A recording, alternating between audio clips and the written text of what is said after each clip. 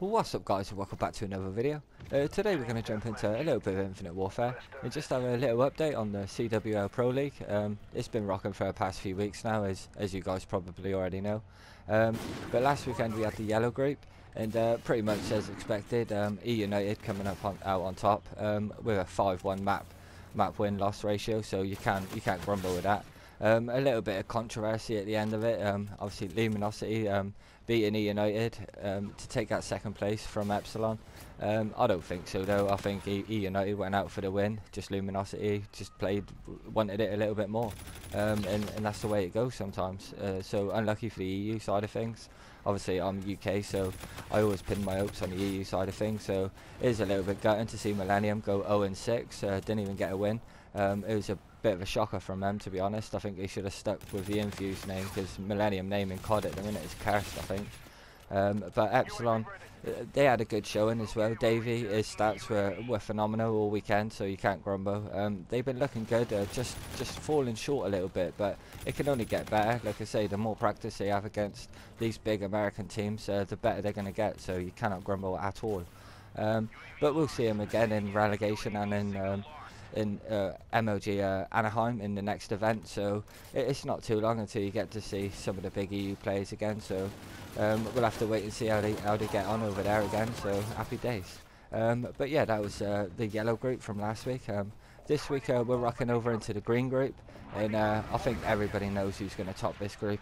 It's pretty much a dead cert that Optic will take that first seed. They look unbeatable at the minute. They've taken a few LAN wins already this season, so it's only looking forward to that CWL COD champs now. That's what Optic are looking for. They're pretty much guaranteed to coast through this group. It's probably the weakest group, green group. But we'll just have a quick little run through the teams. Obviously we've got Optic, and we've got a couple of EU teams as well. We've got Red Reserve and Elevate.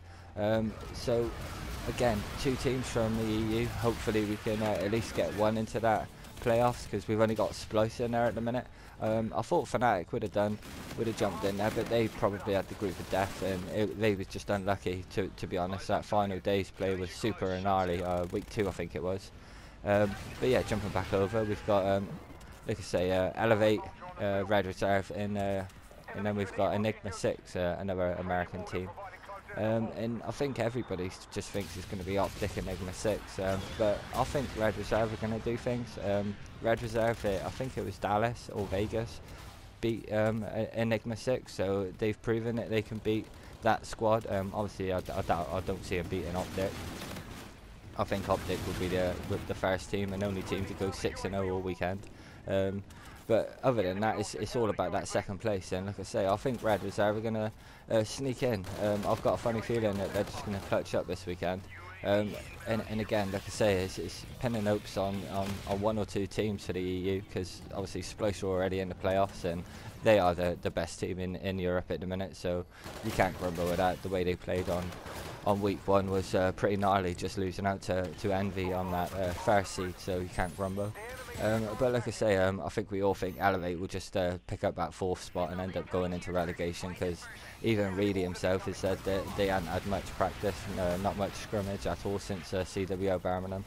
And they are a bit of a tilt team. If they start losing, they will just keep on losing, but if they start out hot, then you never know, they could be dangerous. Nelson, he can slay with the best of them when he's on form, so you never know. Like I say, it just depends on who turns up on the day, really.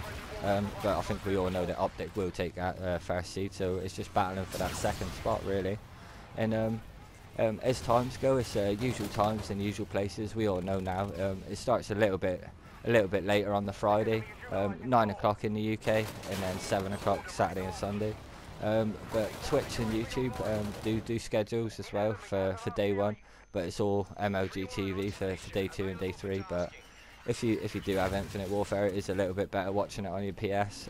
Obviously MLG TV does glitch out quite a lot, it does lag out a little bit, but other than that, it's pretty decent. And yeah, that's going to about do it, guys. I'm starting to ramble on about shit now, so yeah, we're going to wrap it up, and hopefully you enjoy a decent weekend of COD. I know there's a lot of Optic fans. Obviously the green wall is huge, everyone loves it.